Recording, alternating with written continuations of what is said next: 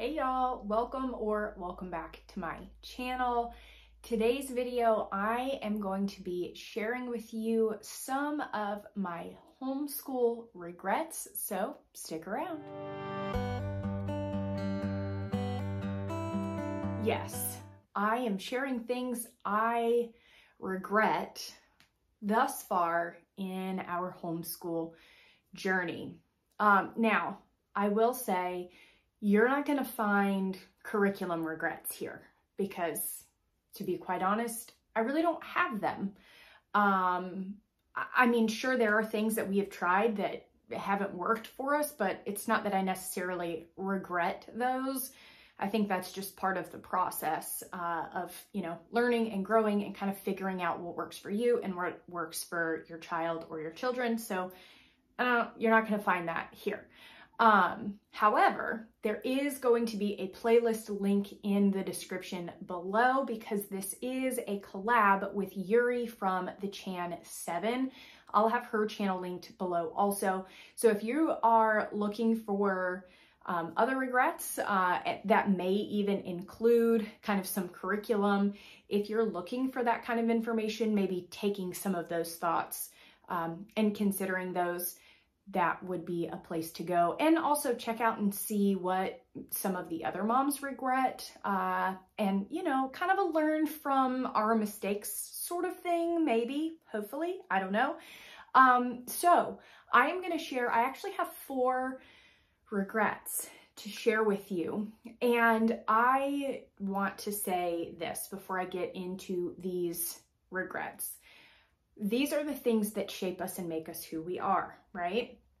So these things are not necessarily, I don't want to say they're not bad, right? And some things are hard, but hard does not equal bad. So don't think that there is an eagle flying. I just saw it leave the tree behind my house or over here. And it just grabbed a snake off of the tree. Oh my gosh. Okay, I have to leave that in the video. That was so cool. It's going back. Going back to the tree it got it from. Oh my goodness, you guys, it's so cool. Where's it? Okay, no, it just went past the tree. It's going away now. That was the coolest thing I have ever seen. Okay, I gotta take a second, collect myself here. Okay.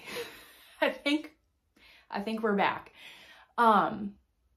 Regrets. Okay, we were talking about homeschool regrets, and I was telling you guys that I do not think of these things as negative things. I do not think of these things as, I wish it wouldn't have happened, okay? Because again, like I said, it is these things that help us grow, shape who we are, guide us, direct us, all of that stuff. So these are not things that I dwell on, and quite honestly, it took me a little while to come up with things because I just feel like that's part of life. It ebbs and flows, and some things go really well, some things don't, and you either win or you learn, right? And so that's just kind of how I have looked at these things.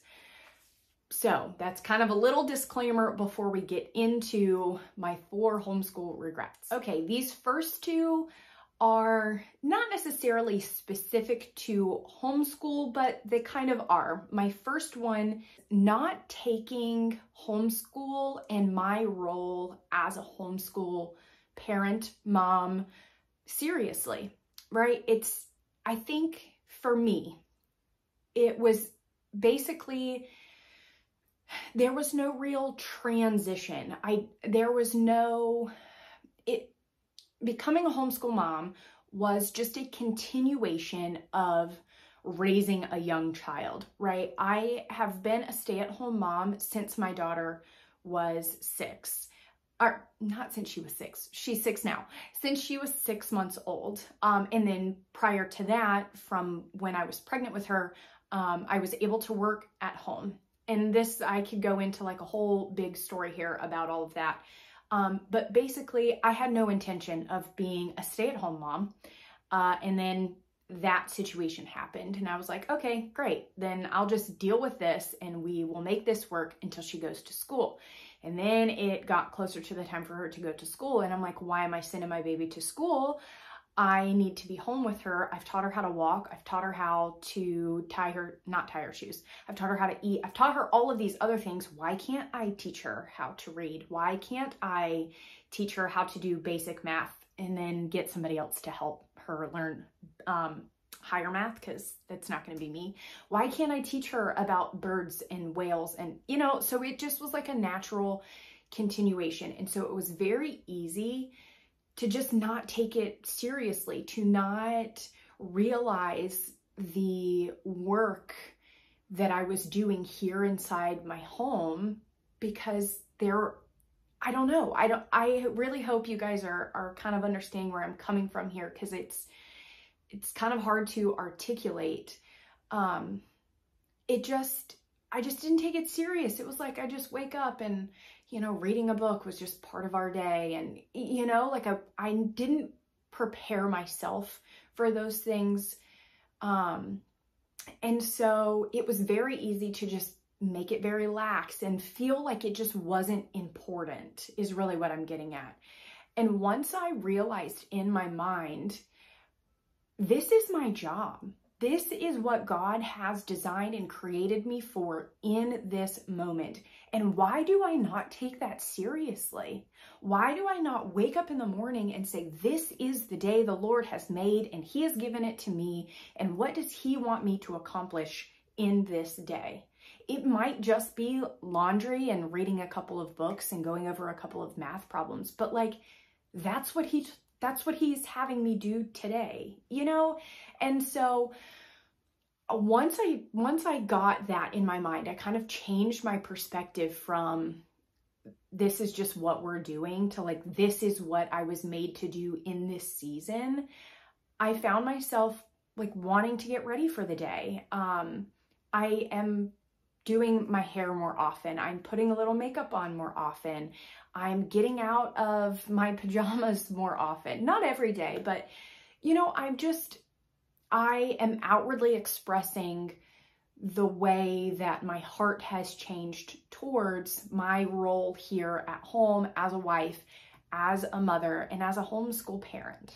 Number 2, and I think this will be one that I think that you'll kind of see across the board maybe, or at least maybe some other people. I hope I'm not the only one that expects perfection. Not only from my daughter, but no, not necessarily from, well, kind of. Okay, we're going to walk through this together. Expecting perfection in my daughter's attitude and in her behavior, not necessarily in her work, right? I knew not to expect that she was going to read these 5 words perfectly every time, but I expected her to have a good attitude about reading those words.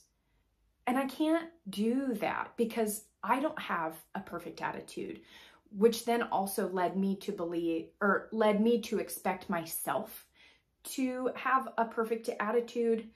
And so if I can have a perfect attitude, why can't she? And, you know, and it just spirals because we are not perfect humans. We are not perfect people. And you can't do that. You can't do that. But I have also been on the other end of that where I have super low expectations. And so anything that gets accomplished is great. But I don't think that's positive either. I feel like you have to have some sort of minimum expectation. These are the things that we require every day.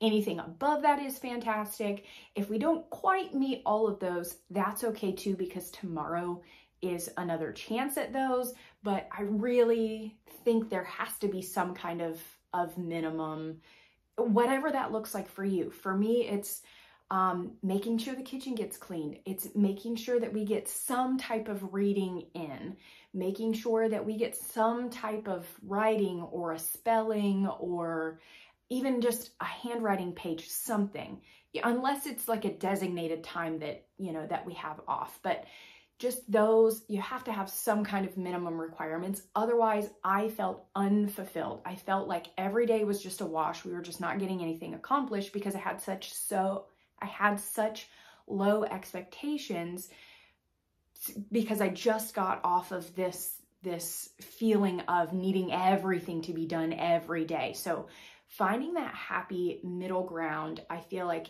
is really, really helpful. And then of course, like I said, if you have days where you're just getting everything done and everything's really great, fantastic. Love that. Celebrate those, enjoy those, but know that tomorrow is going to be a different day and it's probably going to go differently. Okay, number 3 is I wish that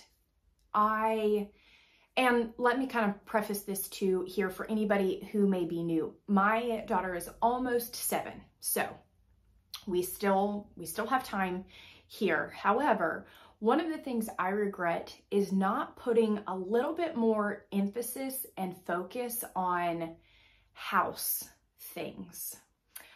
Because again, we've been through this low expectation and super high expectation and, you know, all of that kind of stuff. And so I didn't put much emphasis on, you need to make sure you wake up every morning and your bed gets made. You need to make sure you know, clean up after dinner, you know, like those types of chores, those being part of a household. And I think maybe this could be a little bit more of a struggle for people who have only children, and please feel free to comment below nicely if you have different thoughts or feelings, because I only have one child, so I don't know what multiple children, you know, in the home looks like. But I've seen a lot of suggestions of like you have like a family power hour where everybody kind of, you know, after lunch, everybody gets together and is in charge of cleaning up certain spaces or certain chores. And I love that idea. However, that it kind of just doesn't really work when you have an only child, because it's just me and her, and it's always just me and her. And so it's, I don't know, the dynamic is just different. And so I wish that I would have put a little bit more priority and focus on that, you know, before now, because now I'm like, you are almost 7 years old. You can help me with certain things and you can do these certain things. And as I've suggested that and I've been like, no, you can make a bagel. You know how to make a bagel. I'm realizing like, but does she really know how to make a bagel? She does now because, you know, I've helped her with those things. And so I am focusing on those and putting those things into practice now. I just wish that maybe I would have started that a little bit sooner with her and allowed her to have a little bit more of that independence. That way it just makes things a little bit easier when she can be doing one thing and taking care of things, and I can be focusing on something else or doing something else. I feel like it just makes our day go a little bit smoother, and she feels included, right? She feels like she's part of things that are happening here. She's not just sitting by the wayside waiting for mom to give her direction or give her to do, you know, give her something to do. She can kind of take ownership and do that herself, which then I think would transition over as she gets a little bit older, transition over to school, because ultimately that's what I would love for her. I would love for me to just, you know, set expectations for the day or the week or whatever, and she just kind of take ownership and do that on her own, along with things in the house. So yeah, I wish that I would have kind of realized that and put a little bit more emphasis and focus on that when she was a little bit younger, obviously within, you know, age range, right? Like I don't expect her to be making dinners at 3 years old or anything, but just kind of easing her into those and doing things at an age that was appropriate a little bit sooner. And my number 4th regret, and this is a fairly new, and I haven't really thought about this. I mean, I have a little bit, like as things have come up, I've been like, man, I wish I would have planned for that better.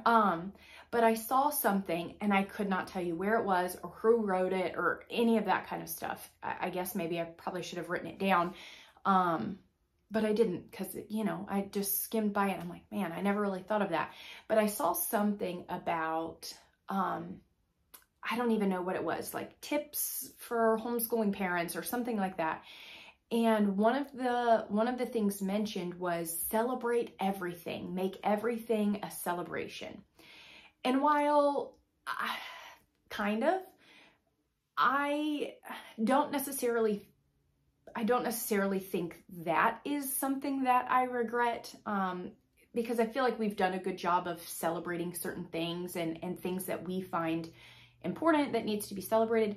Mine is more of, I wish that I would have celebrated the holidays, like those fun little holidays, when she was a little bit younger and could make those really fun, super, super cheap. Like I'm talking like Valentine's Day. I wish I would have been more intentional in like a cute little holiday craft. It would have taken us 15 minutes when she was 3 or 4 years old. But like that just would have been such a cute thing for us to start then. And then as she's gotten older, kind of just keep that tradition and keep that momentum going. And I am starting now to implement some of those things. So again, she's still young, you know, I still have time to do those. I just wish that I would have started it a little bit earlier because I feel like it just would have been so fun then, you know. You can come up with, there's all kinds of cute little things out there for the holidays. And I don't just mean Thanksgiving and Christmas and Easter. Like, of course, we've always done Thanksgiving, Christmas, and Easter, but like St. Patrick's Day is a good example, and Valentine's Day and Earth Day, and, you know, just those fun little things that you don't necessarily think about, but we have an opportunity as homeschool parents to make those cool, fun things. And I just wish that maybe I would have started that a little bit sooner, and gotten to do a little bit more of those like fun, crafty, hands-on things. And I think that is it for my homeschool regrets. Don't forget to check out the playlist in the description below. Obviously, you can hear from lots of other homeschool moms on their thoughts and feelings. I am gonna apparently go back to bird watching. I need to get my binoculars, although I think it's gone now. That was super, super cool. I'm not editing that out, so you guys will get to experience that with me just without being able to see it. But anyway, thank you guys so much for watching, and I will talk to you soon.